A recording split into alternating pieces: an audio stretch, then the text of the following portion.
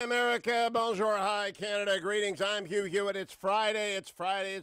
Welcome to the weekend. It's still the weekend, even in this, the year of the plague, even as we go over 85,000 American dead. We are still celebrating. We live in the country where you get to know the information and you get to be able to be prepared and not be soldered into your apartments like in Wuhan. The Chinese government, I think, in the biggest story of the day, and I will be asking National Security Advisor Robert O'Brien about this next hour. He's going to be my guest.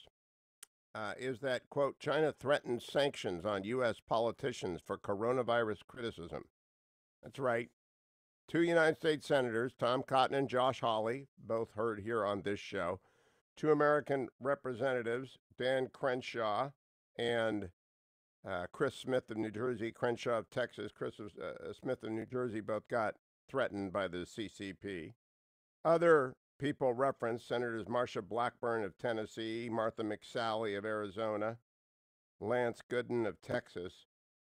Frankly, if I were the president, I would invite all these people over to the Rose Garden today and say, China, you don't get to tell us what to do unless President Obama's team comes back here. Then you can have your run of the White House again. That's what I would do. That's the biggest story of the day. I'll ask Robert O'Brien about that coming up. Let me do the biggest economic story of the day early. Normally I save this, brought to you by birchgold.com. I do a business story of the day every day, and this is a big story. And it's another reason why you will want, let me check the price of gold. This changes throughout the day. It fluctuates throughout the day.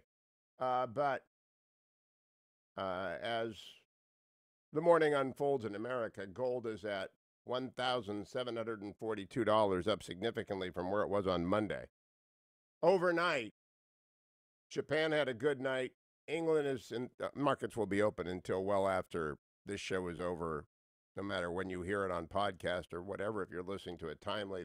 Up overseas, Germany and England are both up significantly. I don't know what American markets do in the course of a day. I'm off the air everywhere by noon, and people listen to the podcast. Who knows? You got to check the market. It fluctuates. But what doesn't fluctuate is GDP, German growth. German GDP shrunk by 2.2% in the first quarter. This is the government that does everything, whose holy grail is economic growth. They don't ever let anything get between them and growing. It's their communist background. It's their bitter war history. It's just who they are. What a shock. Angela Merkel going out for last year, going out in style. And the German bank is turning out to be the German bank and bullying the EU.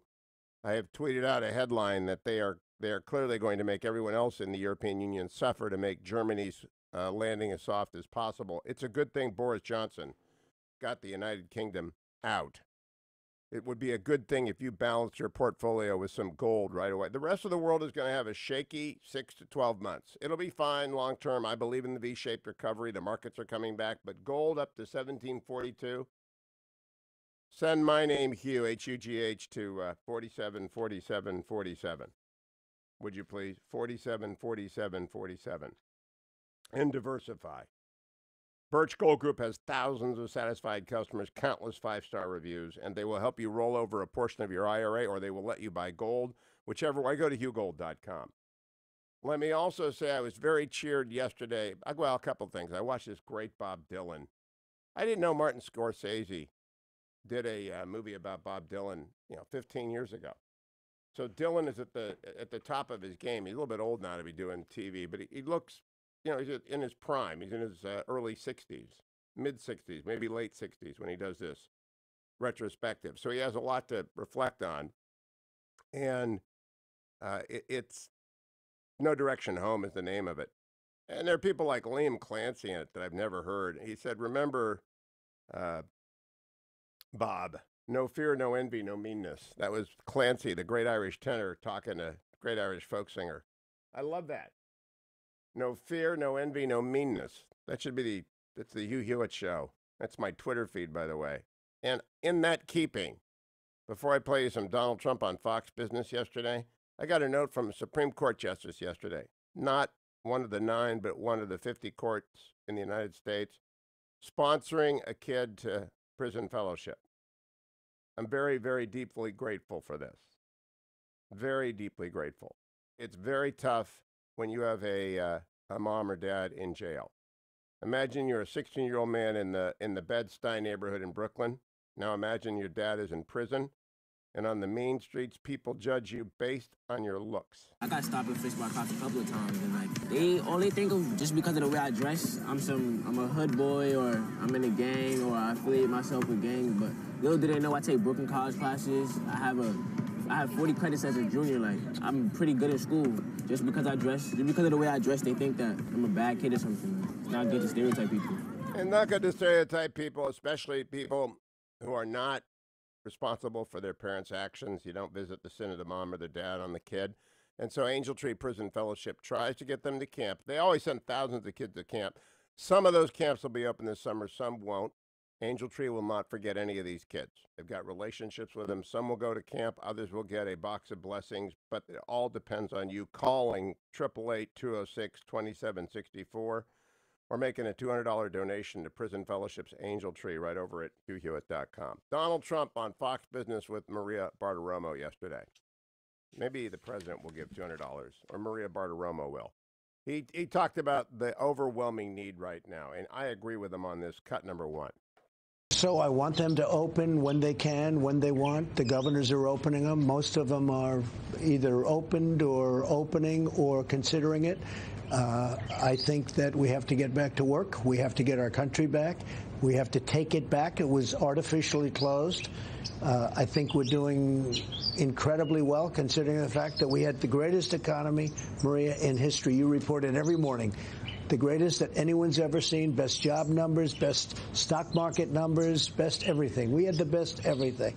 And in addition to military being strong, all of the things we've done, and we had to just one day, boom, close it. We did the right thing, and now we got to get back. We got to bring our country back, and it's going to happen, and it's going to happen fast. I call it a transition to greatness. You're going to have the third quarter. People are starting to get into that right now, but it's going to be a transition. That's a transition quarter. We're going to do well in the fourth quarter, and I think next year, with all of the stimulus, all of the things we've done, I think we're going to have one of the best economic years we've ever had. He's right. There's going to be some inflation, but I think he's right. He also laid out the Democrats' approaches. They politicized the pandemic for a reason. Cut number two. Do you think your critics want you to keep it closed going into the election? Yeah, I do. I think it's a political thing in addition. I think because some they're states, saying you're putting money, business ahead of lives. Yeah, no. I think the people that want to see the right thing happen, they agree with me. We have to get our country open. You know, it was up to some people. Let's keep it closed for a long time, okay? A long time, and watch the United States go down the tubes. Not going to happen. Never going to happen on my watch. Not going to happen on his watch. Who's he running against? Maria Bartiromo asks. Cut number five. I'm running against the Democrats, and I'm running against the media. I'm running against the radical left. I'm running against some really stupid Republicans that don't understand how good they had it, because we have some I'm at 95 or 96% with the Republican Party, but we have some people that claim to be Republicans, and they've gone crazy. And the reason is I've defeated them all. You know, they were all my opponents, and they've never gotten over it. Guys, Weaver and Schmidt, all losers. And they go out and they try buying commercials. And you say, gee, we've rebuilt our military. We've taken care of our vets. Our vets are in the best shape. You've never seen anything like it with the vets, you know, with choice, with everything else. We've done such a good job. And then you add the judges and you add protecting our Second Amendment. And what are these guys going to do? Support Joe Biden? And, because Joe has been brought way left, way left. Way left. When we come back, he's also, as the New York Times said, what did Joe know and when did, not the New York Times, the New York Post, I'm sorry. What did Joe know and when did he forget it? Okay, I'm coming right back. Robert O'Brien, National Security Advisor. China threatening our people. What's he going to say about that? Angel Tree needs your help. The banner is at HughHewitt.com. Don't forget as well, givingmasks.com. Look, everyone's going to be wearing a mask for 3 to 6 months. Get them from givingmask.com/Hugh. Feel good about the protection you provide yourself, because when you do that, they'll send masks to people who need them as well. Givingmasks.com/Hugh.